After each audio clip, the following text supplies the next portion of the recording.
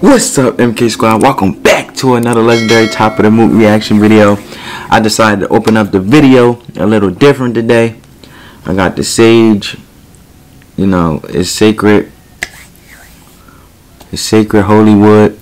It basically purifies the air, gives out spiritual energy. It's like ritual for those who are religious, and those who are not, it's just good for soothing the mood, setting the tone, better sleep, you know, stress relief, all that type of things. You know, I decided to open up the video a little bit different today. I actually prayed over the video, hoping you guys enjoy this video to the highest power. And if you're not religious, like I always say, you know, the non-secular individuals, you know, I just prayed to something, a higher being, or just, you know, so you can enjoy, you know what I'm saying? So we got interesting video today, you know what I'm saying? We got American girls versus European girls, man. Yeah, I said it. How do they compare? I don't know. I came across this video. I was just, you know, YouTube lurking, I guess you want to say, and it seemed interesting, so I figured I'll react to it. Something different, you know. And I still be doing my One Direction videos, and you know, all the other videos you guys enjoy. You know, I just try to do something a little bit different today, you know what I mean? Opening up, you know, praying over the video, and, you know, wishing the best for the non-secular individuals that you enjoy, and, you know, this makes your day, I should say. So I'm going to try to open up sometimes with the sage, you know, with the first video I do of the day, you know, just to be a little bit different, you know, to distinguish myself from others. But I appreciate you guys for watching this video, you know, because you can watch anybody else's video. If you're new to the channel, hit that subscribe button, man. If you're already subscribed, we thank you. Comment down below any videos you want us to react to. And give this video a big thumbs up, man. You know, it helps out the YouTube algorithm, helps out the channel a lot, and it's totally free. So I'm not going to do no more talking. Let's go. Separated by the Atlantic Ocean, American women are much different from their European cousins, but it's almost impossible to compare women from all across Europe, as the continent covers a real range of nationalities, cultures, and ethnicities. So be warned that this show may make some broad generalizations, which we hope you'll excuse. What we're attempting to do today is compare European and American women. What makes them tick? How do they behave? And what are the similarities and differences between them? At least they're using like general things to compare, you know, not nothing debatable, out of respect. So I like the respect of just this video opening up, you know what I mean, because, you know, people might go to war in them comments. So at least he was upfront and was upfront about what he gonna be talking about and how it's gonna be, you know, illustrated or talked about. So that's good, man. That's what we'll try to find out in today's infographic show. I'm interested in how he gonna compare with the general and the broad ideas he mentioned. Girls versus European girls. Before breaking down the differences between the sexes, let's take a look at the general similarities and differences between Americans and Europeans. As we all probably know, Europeans and Americans share a whole bunch of similarities, owing to ancestral lineage and cultural similarities. They both have a broad commitment to democratic principles and share economic alliances. Both continents enjoy reasonably high standards of living and are considered developed by the rest of the world. There are some differences when it comes to religious quirks, free expression, sense of entitlement, and the morality concept. Americans believe that they are... I feel like that's everybody in general. It's not just American people or Europeans that have different religious quirks or, you know, sense of entitlement or moral concept. I feel like we all have our different views, and that's what makes us all different and unique. Generally in control of their destiny,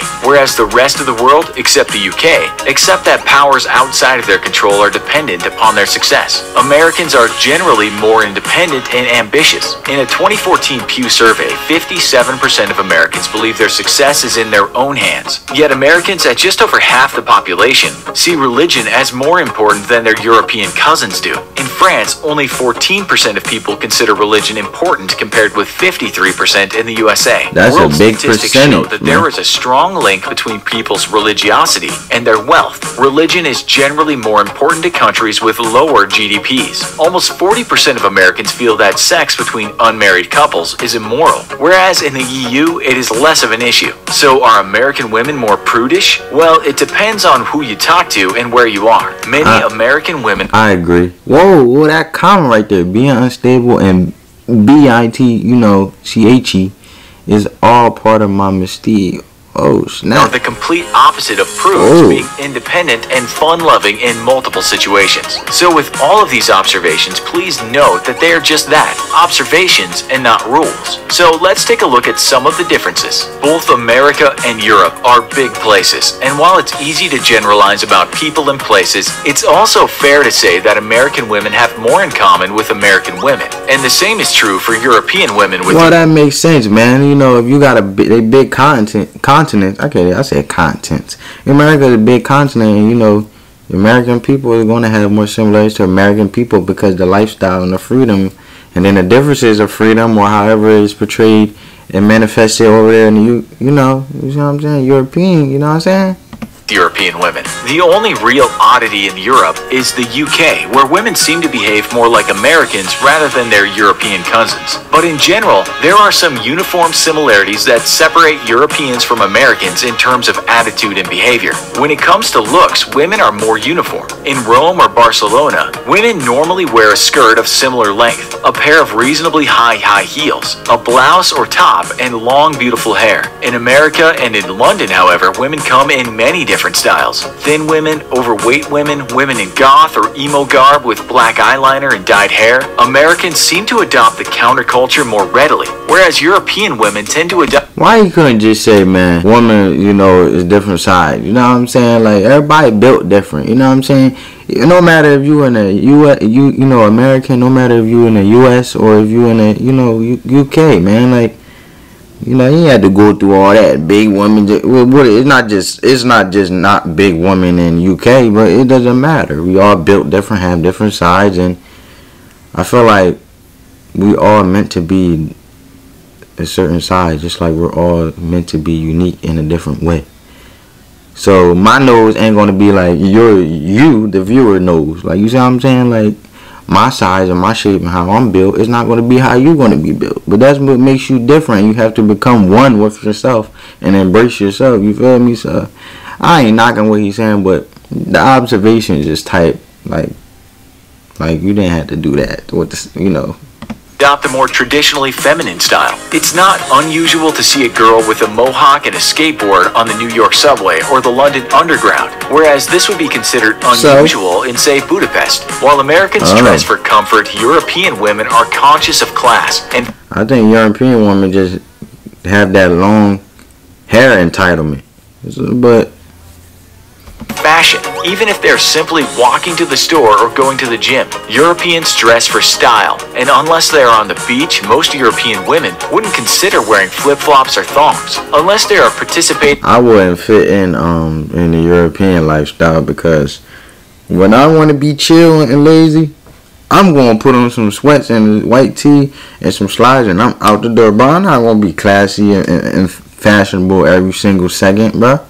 Well, like, I'm impressed. I don't want to impress nobody. I just want to be comfortable. You feel me? Everybody's expectations is different, so they probably would have kicked me out, or people be looking at me different. You feel me? Like, ooh, look at him. Like, hey, whatever. In sports or working out, sneakers are not normally worn by Europeans. European women tend to wear flats with closed or open toes. Well, this is women, so I should, you know, I'm not a woman, but I'm just saying, if I was, maybe the men is different. I don't know the men, maybe the standards is different, but, you know, if I was a woman, and I wouldn't fit in with the European style, basically, I'm saying.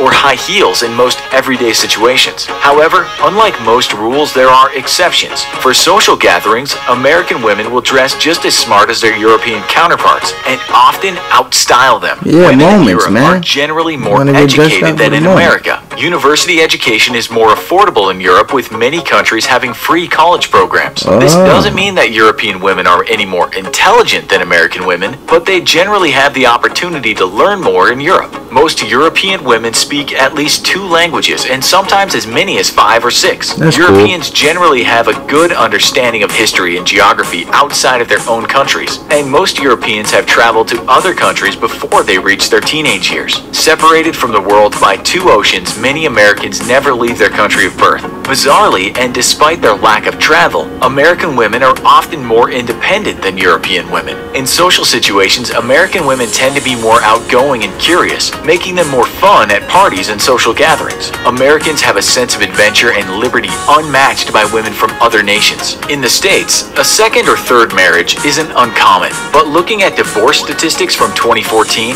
Belgium, Spain, Portugal, Luxembourg, the Czech Republic, and Hungary all had worse divorce rates than the US. In general, Well, they still, like, you know what I'm saying? They say more American women are more conservative than the European women. So if you think it's okay to immorally sleep with your partner, then you know it becomes problems. American women and European women get divorced at similar rates. European women are on average better looking than American women, according to some independent observers. America has problems with obesity among the young. This is not as much a problem in Europe at present. Of course, our perception of what is beautiful is a personal choice, but taking into account what seems to be the movie star and magazine standard, Europe trumps America. Riding the tram in Amsterdam, the average commuter might be surrounded by slim and attractive women. In Eastern Europe, the Balkans, and former Soviet satellite countries, it's possible to wander around for a while without encountering an overweight, unattractive female. European women are usually approachable, knowing that conversation between a male and a female is not a potential sexual advance. American women are often more wary of advances from strangers. European women often feel that being seduced is an appealing validation of their sexual attractiveness and fertility rather than a violation of their rights. A European woman will normally tell you straight up if they're interested in dating and won't subscribe to what is termed flaky behavior. When it comes to dating and hanging out, an American girl might be flirtatious and open about her feelings. Americans like to call things as they see them.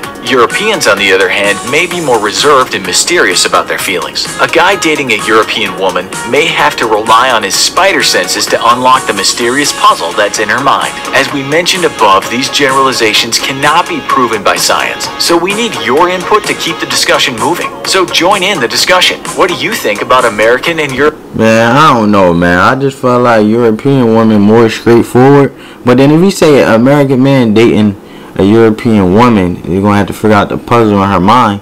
Well, if she's straightforward like that, you say, I like you and you're handsome, then what the heck puzzle should there be to figure out if she's straightforward? You know what I'm saying? I just feel as though she's straightforward.